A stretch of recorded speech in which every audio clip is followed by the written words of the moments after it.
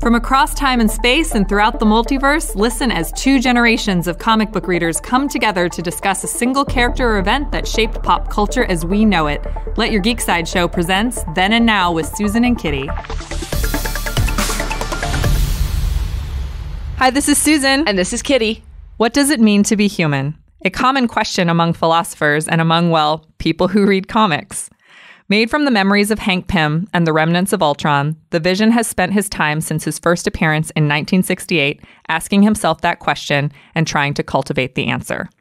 Join us from Sideshow HQ as we talk about whether or not the Vision succeeds in his humanity and how he helps us all find ours. This is the Vision, Then and Now. Is it the Vision or Vision? Because I hear it both ways. I've heard it both ways. I have always called him the Vision. Right. Because of comics. Yeah. Well, because that's how he was described. Yeah. By shout out to my girl, Janet Van Dyne. I was like, you put in your notes, shout out to Janet Van Dyne. But yeah. Who named the Avengers. She also named him. She saw a vision. Yeah. Okay. So question. Are you Janet Van Dyne?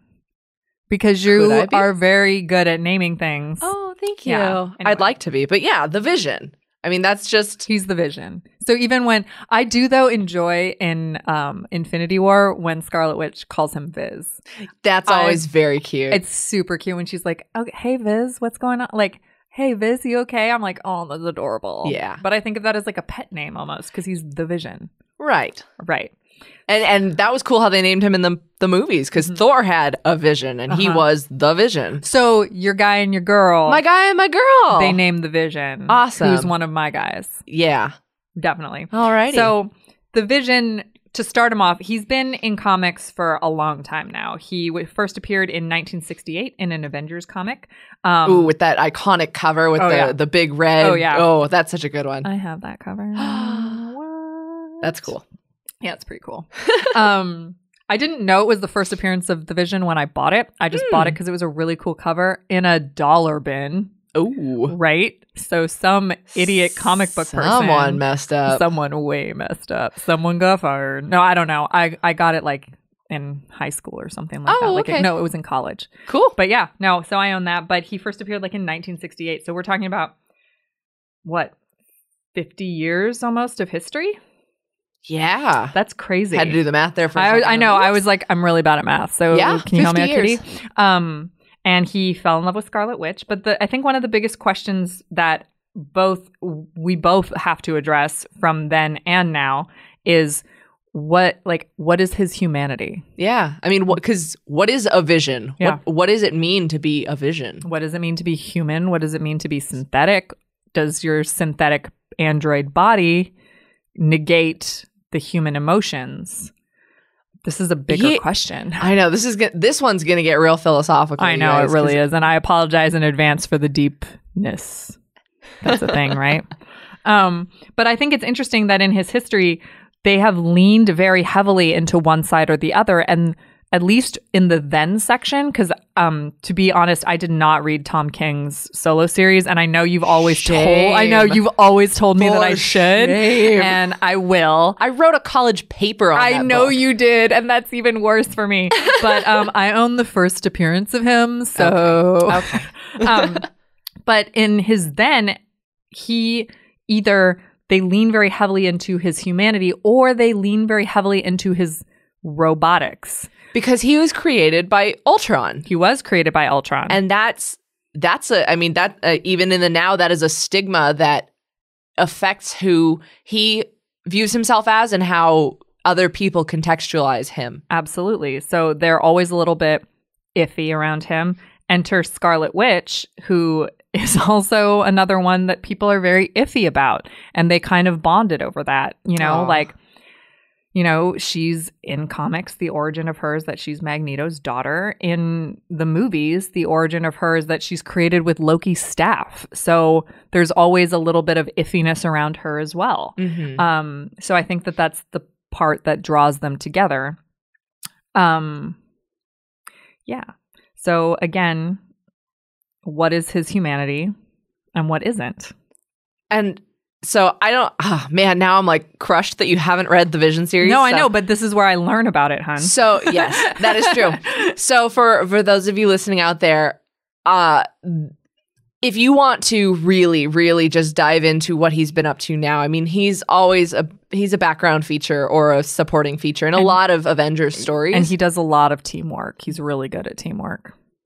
But, and this may sound like a dramatic overstatement, but the quintessential comic book of the last, 3 or 4 years was the series The Vision. Mm-hmm. And that was by Tom King with art by Gabriel Hernandez Walta, colors by Jordi Belair, and covers by Mike Del Mundo. That's also how you know the series by the Mike Del Mundo covers. Right, but also the fact that they basically got some of the best in the biz on this creative team. Oh yeah, this was a story that they set out and they said this is going to be a 12-issue limited series. We're going to tell the whole story in 12 issues. And that's a rare format for comics these days, because most people, you can say like, oh, like we're still puttering around until we hit issue like 31 and then finally give up the ghost. But like this is a 12-issue story. And just even from the metatextual side, the 2 volumes that it was split into are called Little Worse Than a Man and Little Better Than a Beast. And that's from The Merchant of Venice. Yeah. And those are describing the character of Shylock, that's other characters speaking of Shylock, who is a man who himself is struggling to be seen as human, right, among all these other people, right, because of who he is racially, and then that's and the societal context around that, and so that's really cool. I mean, pay attention to the book headings. So the first one is Little Worse Than a Man, a Little Better Than a Beast, and so this whole series explores Vision's desire for normalcy and humanity, and the way that he does that. Because he cannot be with Wanda in these situations, these circumstances, does that define his whole humanity? So what he goes to the next that's interesting. Thing. It's almost like is humanity defined by another? Yeah. Rather than is his humanity defined by another? Is it rather than does his humanity come from himself? And so he is being denied his ability to be with Wanda, and so he does the next most normal sounding thing. Well, normal sounding is Marvel Universe. Normal sounding in comics. Builds a nuclear family unit. He builds a wife. So first of all, he goes kind of Dr. Frankenstein. He builds himself a wife. Mm-hmm. And then you don't find out till later in the series, a little bit of spoilers, her brain scans, because his brain scans are based on Dr. Henry Pym and Ultron's. Her brain scans come from Wanda. Mm-hmm. He has her brain scans and is able to code them. And then from his and her, the wife's brain scans, he creates 2 twins. He creates, so his wife's name is, then I have a question about that. Yes. Does this particular series acknowledge Vision of the past? Because, he and Wanda did have twins. There's a whole, so my notes here just say issue 7 is amazing. Because also, if you read nothing else from this series, issue number 7 gives you the whole story, and it goes into his whole past with Wanda, and that's where you find out that the wife, it's where you find out that the wife was the brain copy of Wanda. But yeah, you get to see the white version of Vision, and when he's leaving her, and she's like, but we have kids, and so the kids that they had through magic, and then through science he creates twins, and so his wife is Virginia, and then the kids are Vivian and Vin. Isn't that interesting though, to think about the fact that originally he had the kids through magic, and Wanda's powers are based in magic. She's literally called Scarlet Witch. And then this time around, he has the kids based on science. Yeah. And they're literally done from brain scans that are uploaded into synthetic children. Yeah. So, I just, again, I'm bringing back your boy, Thor. I always listen, that quote from the first movie. This has nothing to do with Vision. I called him Vision. Viz. I come from a world where science and magic are one and the same. Mm-hmm. Vision is another character. Science and magic are one and the same in his backstory and in his current iterations. Yeah. One of his huge appearances is the Giant Size Avengers from 1975, where he did marry Scarlet Witch. And in 1982 through 1983, they had their own series together called Vision and the Scarlet Witch. Super creative, you guys. So clearly Janet Van Dyne did not name that series. No, clearly she did not, because it was just these are the characters in it. Yeah. And in that they have they fight together. It's very family oriented, family dynamic. They are very much in love. And it's interesting to read that series now, because I haven't read this one, but it begs the question, like, if you are human or mutant or whatever, humanoid, like, what could you fall in love with someone who's not human? Yeah. And then, I mean, Star Trek teaches us yes. And then, you know, I read this series as a child and that taught me yes too. Mhm. So what does it mean to be human? Back to that question. It's yeah, and this is Because are his kids human? Is his wife human? they're synthezoid. Yeah, so they're synthezoid, and you get the feeling increasingly that it's like you're like, yes, they're all a family of robots, but in the traditional context of science fiction and cyborgs being created, Vision takes on the role of the human creator, right? In the context that he made his wife to be his robotic companion. Mm-hmm. But it's just at without going into the whole series. I mean, issue number 7 is really beautiful because it starts with this opening sequence where Vision told me about this. Yeah, where Vision and this. Wanda are in bed, and first of all, I mean, you have to look at every level of the writing, the art, the colors, the everything. Jordi Belair has got this beautiful, it's this pink palette where you can tell that it's a memory. It's a memory, but it's also, it matches Vision's red skin, Wanda's red clothes, but it's also very evocative of passion and the warmth of two bodies being together in a bed. And even in the artwork, the bed has a rounded like headboard. Soft. Yeah, everything's soft. There's pillows and their clothes are thrown everywhere.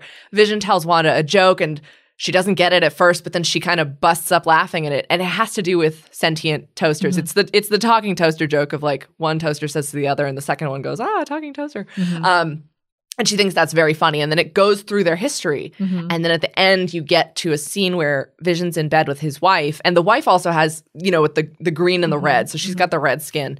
But Jordi Belair has switched the color palette to blue. And so their skin is the red, but it's in the blue lighting. There's like harsh light coming through the window.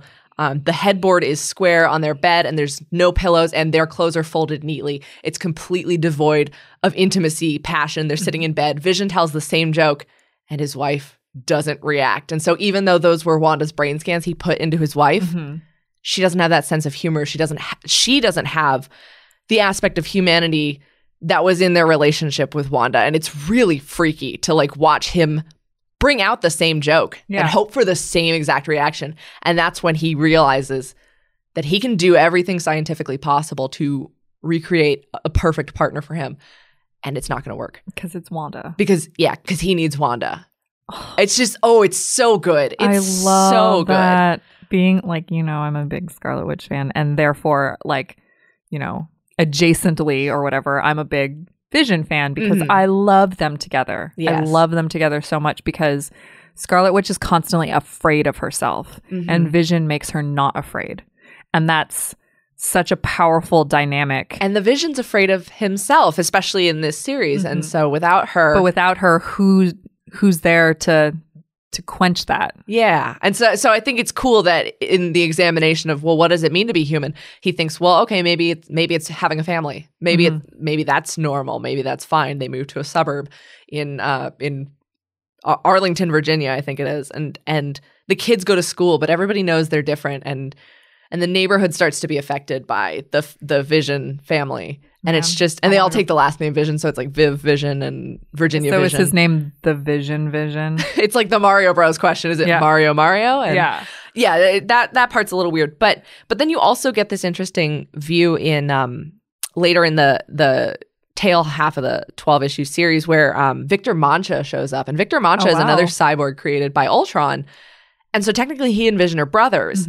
But he is more humanoid than the Vision, because Victor Mancha looks like a normal dude until you rip his head off and you've got electrical wires and stuff. And his head does get ripped off. Let's make that clear. His head does get ripped off. Well, because circumstances happen and Victor kills the Vision's son, Vinny or Vin.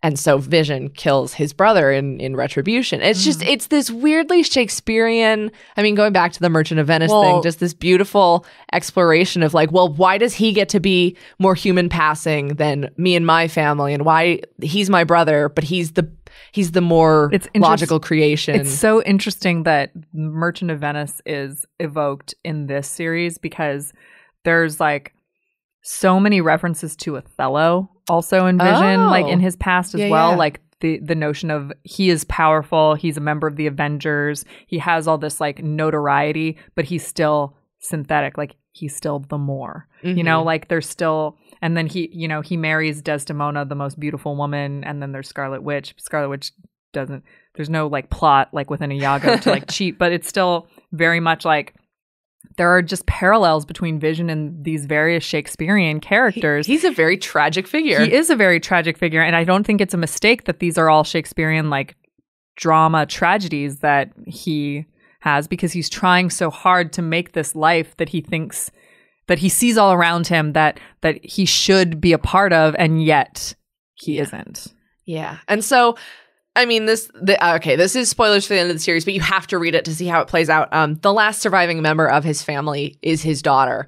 And so a lot of the now beyond that comic series is now contextualized by he's a single father now. And that's kind of whether he wants it or not, because he kind of wanted the whole package, but the whole package fell apart. And so he's left with his daughter, who he does very much love.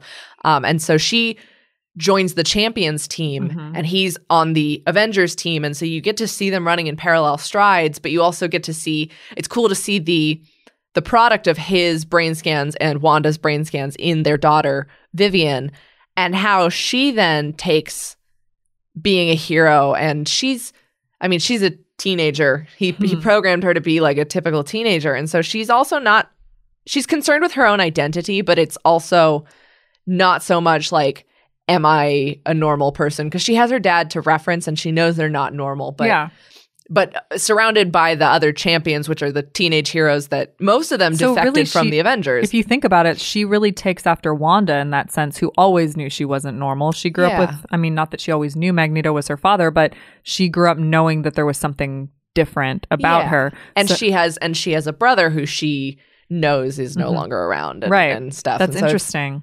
Yeah, it's interesting with the twin dynamic. Yeah, the twin dynamic and the fact that she is also made from Wanda's brain scans as well. Huh, that's really cool. Yeah. I really want to read this now. Please do. And then it was a bit of a bummer. They had planned another small mini series that they were going to do with Viv and Vision, just as like a Are they going to call it with the Visions, but they're going to call it Viv and the Vision? No. But unfortunately that series did get canceled after it was solicited. It was solicited and they got close to publishing. 4 of the issues were done and it was like a couple months before it was supposed to come out, and they canceled it because of, I guess, narrative changes in the Marvel universe with these two. But it's so fascinating now to watch. Like, Vision is very acutely aware that he has a daughter. He's got a rebellious teenage daughter.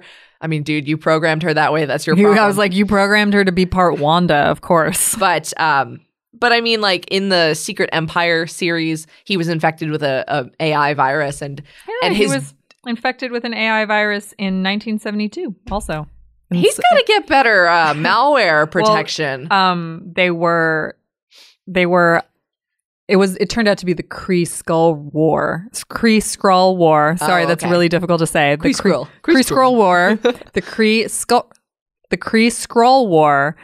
They were interfering with Vision's brainwaves, and it manifested itself as an AI virus. Yeah, and Hydra hacked into him in Secret Empire, but actually his daughter was able to help him overcome that. And so it's like really fascinating that she's the remainder of what his idea of a normal perfect life would be, and his life is not normal and it's not perfect, but he loves his daughter, and they're both kind of just trying to figure out where they belong in all of this. So doesn't that kind of make them more human, or as human as any one of us? Because aren't we all all have an idea of what something should look like, and then we wind up with something totally different, and a lot of times it's a lot better. Yeah, you want that perfect life, and you think you have the idea of what that perfect life looks like, and then you get there, or you don't get there, or you're trying to get there, and along the way, things change, and it just kind of gets weird.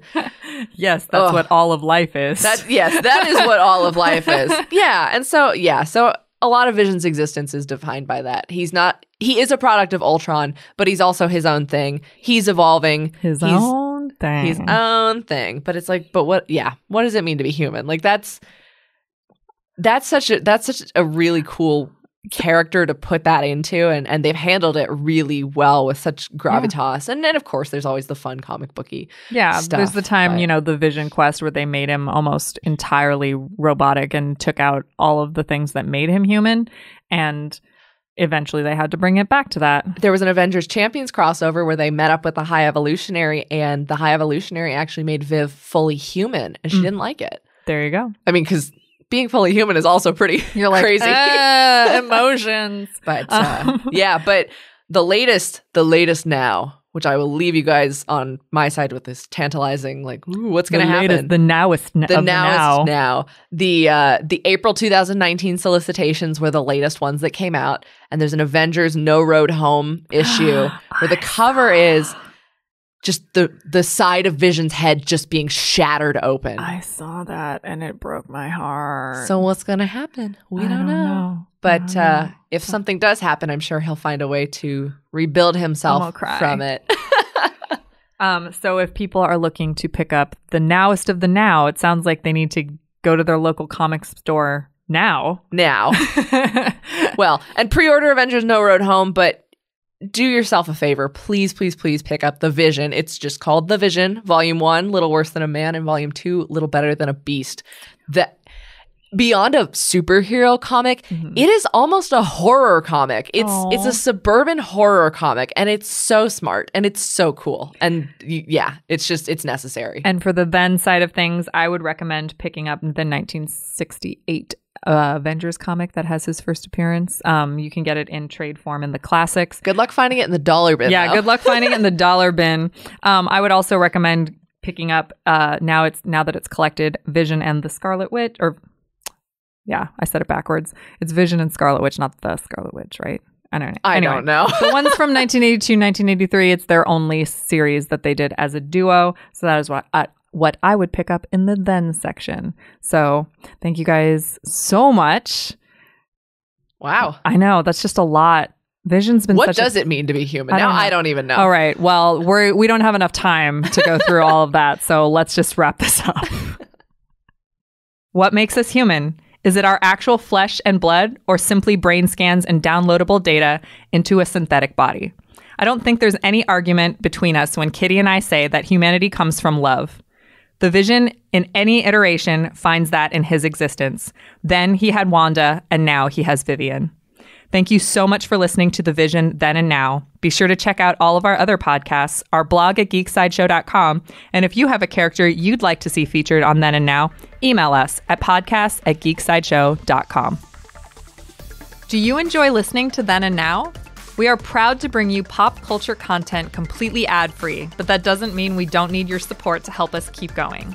Please take a moment to leave us a 5-star review on iTunes, Spotify, or your favorite podcasting platform and help spread the word about our podcast. We welcome fan feedback. Email us at podcasts@sideshow.com with your thoughts and suggestions for how we can make our shows even better. Please tune in for our other pop culture podcasts. See if your fan favorites make the cut in the Geek Culture Countdown, a bi-weekly podcast featuring pop culture top 10 lists. Hear exclusive interviews with celebrities and pop culture industry leaders as they let their geek side show in Look Who Showed Up. Then get all the latest pop culture news with our daily briefing, a 2-minute breakdown of the biggest geek headlines perfect for your Alexa or Google News briefings. We wouldn't exist without your continued support. Thank you for listening, and don't forget to let your geek side show.